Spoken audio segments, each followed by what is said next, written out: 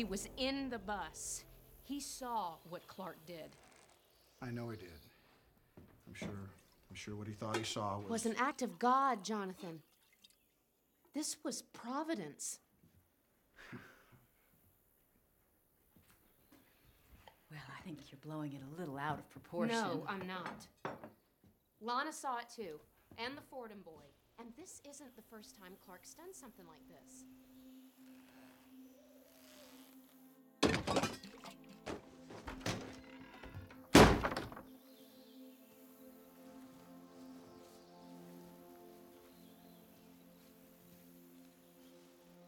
I just wanted to help.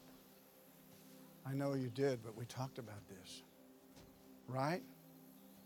Right? We talked about this. You have... Oh, Clark, you have to keep this side of yourself a secret. What was I supposed to do? Just let him die?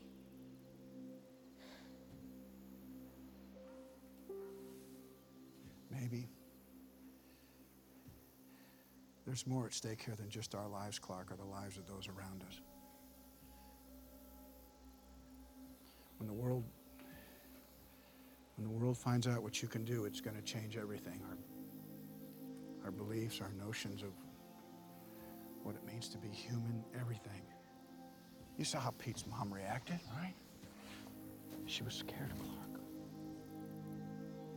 Why? People are afraid of what they don't understand. Is she right?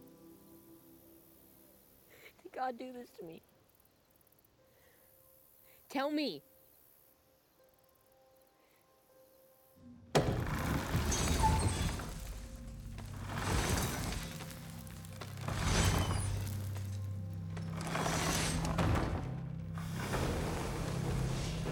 We found you in this. We were sure the government was going to show up at our doorstep, but no one ever came.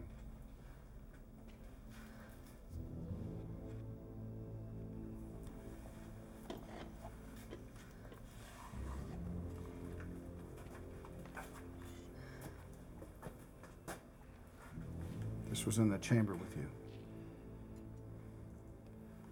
I took it to a metallurgist at Kansas State. He said whatever it was made from didn't even exist on the periodic table. That's another way of saying that it's not from this world, Clark. And neither are you. You're the answer, son. You're the answer to are we alone in the universe? I don't want to be. And I don't blame you, son. It'd be a huge burden for anyone to bear. But you're not just anyone, Clark, and I have to believe that you were sent here for a reason.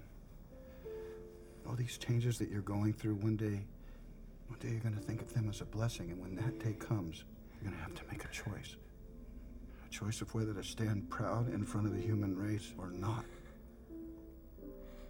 Can I just keep pretending I'm your son? You are my son.